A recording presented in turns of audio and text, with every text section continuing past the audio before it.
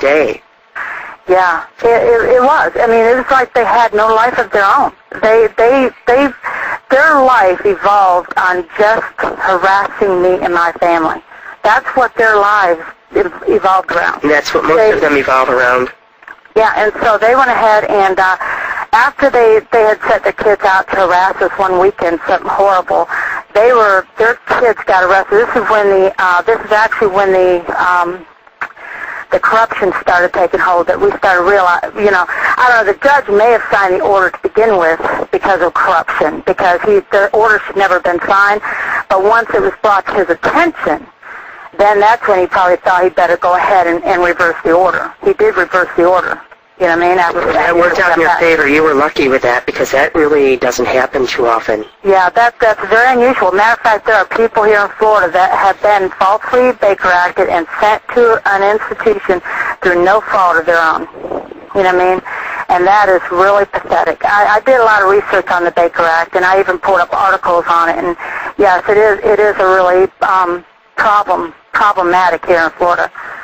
And I've interviewed people from Florida, and they've talked about the Baker Act and these problems. So I know it's happening, and many victims are placed into institutions or driven into institutions deliberately because it is a form of harassment, and it's a way to discredit you. Once they take your mental stability, they figure there's nothing left. If you get a reputation for being mentally ill, who's going to want to be near you? Who's going to want to hire you? Your friends and family will leave you. This is what these people are hoping for. This is what they live for. It is pathetic. I agree with you. It's so pathetic. But why don't you continue on and let's tell the audience a little bit more about your harassment after that point.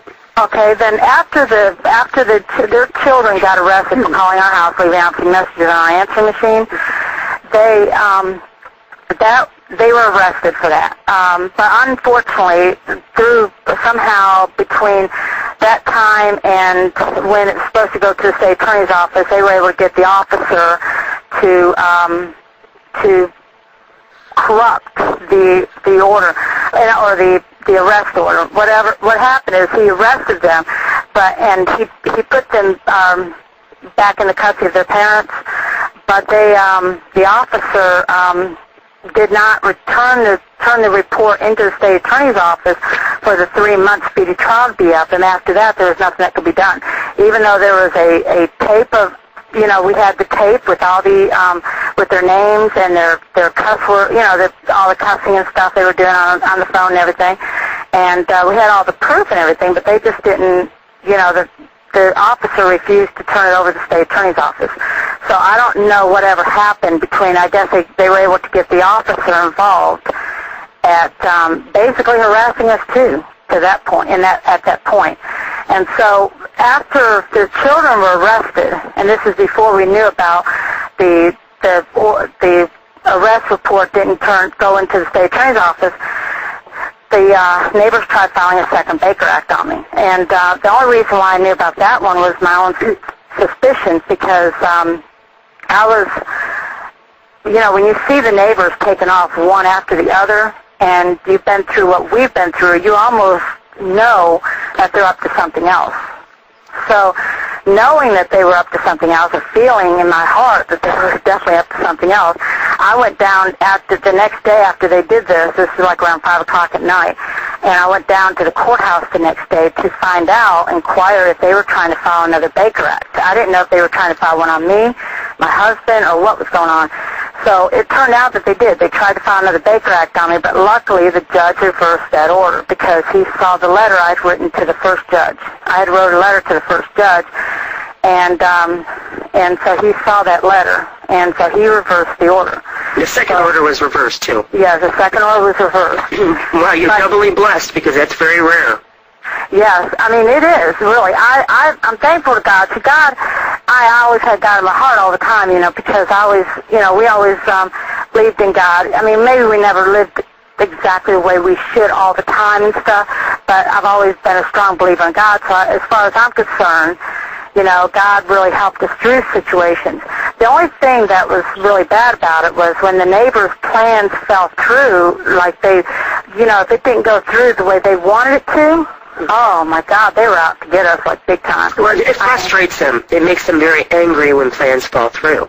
Yeah. Oh, yeah. I mean, you'd think we were looked at like we were just, they looked at us in such evil ways. It's unreal. I mean, just, and you know, they even kind of threatened us with guns, you know, like going down the street, you know, pretending like they were going to use the gun on us or something, you know, and different things like that, you know. It's just, but we had to overlook that, you know, and stuff like that. And actually kind of stayed in the house during that particular episode.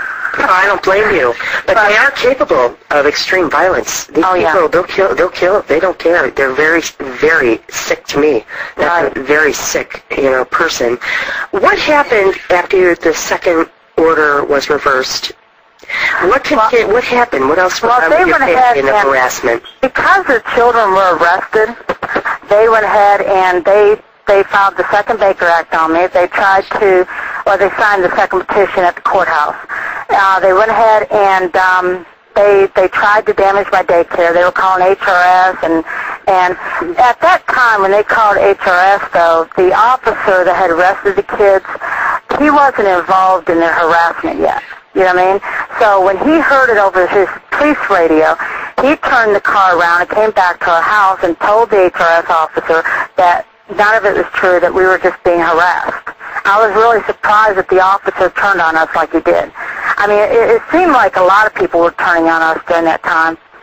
You know what I mean? Well, that's typical, too. That's another typical tactic. They get people to turn against you. You know, they speak to them, or they talk, you know, they show them pictures, or they send them notes. They do whatever they can do to turn people against you so you won't get support. Yeah. And, you know, I think the officer was already corrupt in himself, you know, because, I don't know, just certain things. He would say kind of sexual things to me a couple of times or something like that, and I kind of brushed him off because I didn't feel, you know, I'm married and stuff, and I don't do that. I don't cheat on my husband or anything like that. And was he like trying to get you into some type of sexual relationship with him? I'm not sure, to tell you the truth. I just know that he's made a couple comments, and I made sure I put him in his place. You know what I mean? It's to that extent. You know what I mean? But not in a rude way. You know what I'm saying? I wasn't rude to him or anything like that. I just made sure he knew that I was married and that we were happily married.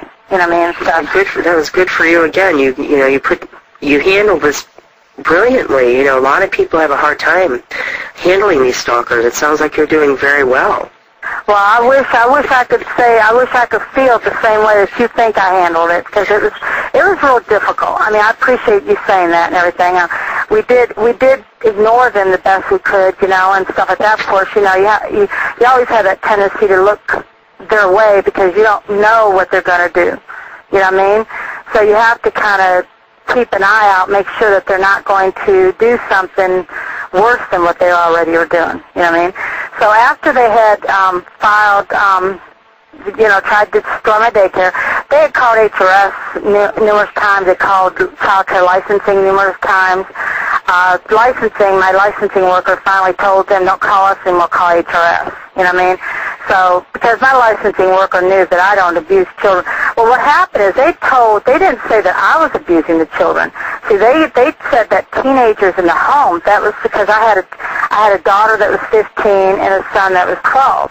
So they were saying teenagers in the home were abusing the children. They were trying to get your children involved. Yeah. So they were saying they were trying to get my kids involved because their children got arrested. See?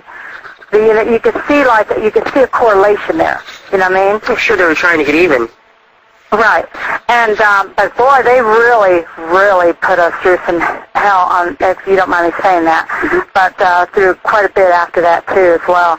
They went ahead and they devised another plan, and the other plan they devised was to accuse my son of choking their 12-year-old daughter.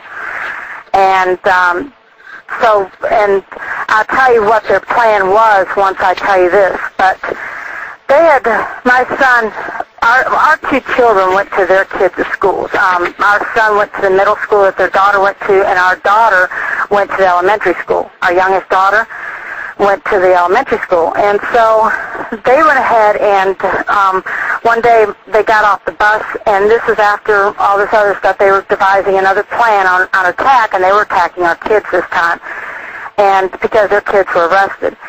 But anyway, they went ahead and they said that our son tried to choke their daughter, and she had no marks on her